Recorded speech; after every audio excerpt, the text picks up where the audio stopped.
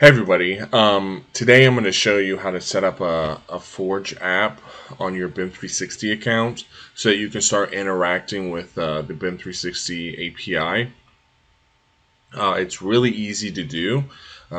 One thing you will have to have is access, or you'll have to be an account admin for your BIM360 account, or your BIM360 account admin at your firm or company has to add the app to it if you want access to start using the BIM360 API.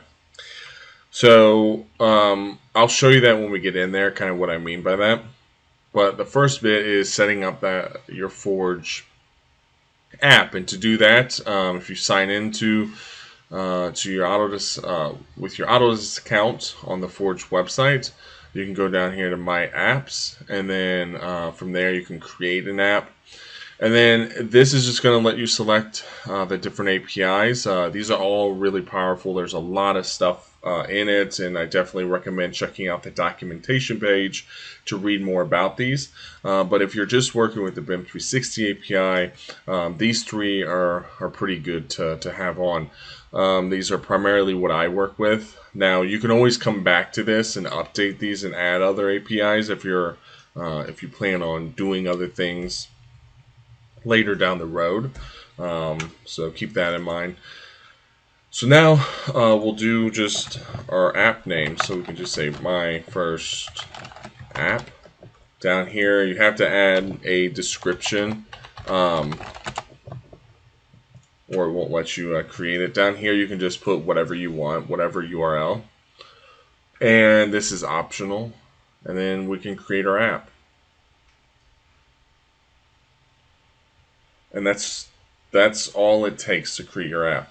The client ID, this value is pretty important for connecting into the BIM360 API and the data management API. Same for the client secrets. I mean, to get your authentication stuff, you have to use those values. So just remember those, or just remember to come out here and see those.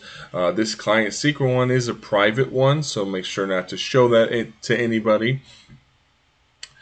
But anyways, after this is set up, you'll need this information to add it to BIM360. So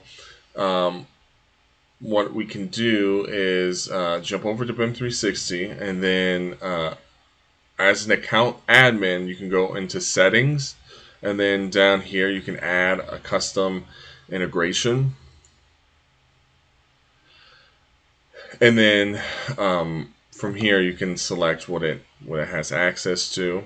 For now we can just say both. And then you'll want to say I'm the developer. And then from here you would put in your Forge client ID. And that's what we saw here. So that's this value right here.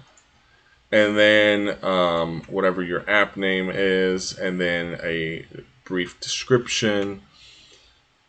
And then that's it. What you can do after that is just come down here to save, and then you're good to go. You'll have access to that, to Forge, and you can, or not to Forge, but to your BIM360 API and your account, so you can start to automate different things or whatever it is that you're trying to do. But that's all you have to do to set this up. So if I go back here to client ID, grab that, paste it in there, and then I can say my first app. I'm not sure if app description is needed here, so I'm going to leave it blank and see if it gives us an error. Oops. This account ID value, I'm not sure why this is so important to have it saved, being that you can always access that from the URL of the account. You can always grab that value, so you can see here. And this isn't like a special value or anything. Anybody that is invited to your hub, external consultants have access to your account ID value because it's in their URL. So If you don't write this down, just remember you can get that. It's always the same, for your account. It's always going to be the same. Or, it'll always be in the URL on the account admin. And I think also if you go to like visit a project, it'll have like account number / project and then the project ID. But you can always, find that value. You can even use the Forge API to return the account ID. So after that, you just save and you're good to go. You can see the app is there and you can start playing around with the Forge stuff. So I just wanted to show that because I had some questions and some people had some problems connecting into their accounts and doing that.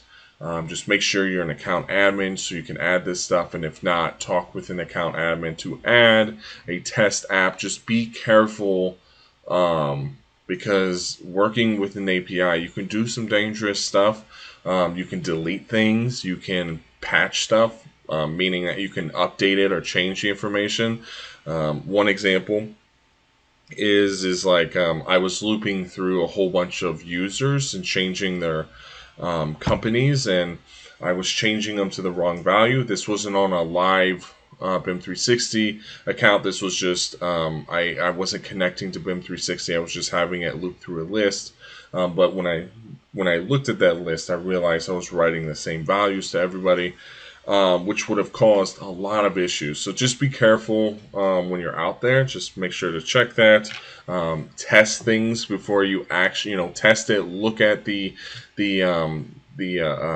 request that you're creating. Make sure those look right, and before you actually start to run stuff on the BIM360 account, because it would be horrible to mess up a whole bunch of projects all of a sudden, or a whole bunch of users,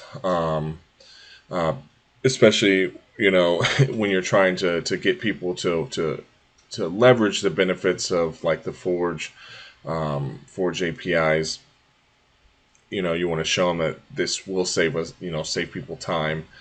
So connecting it, building apps, incredibly powerful. Just be careful when you're messing around up there. But anyways, thanks a lot, guys, for watching, and I will see you in the next video.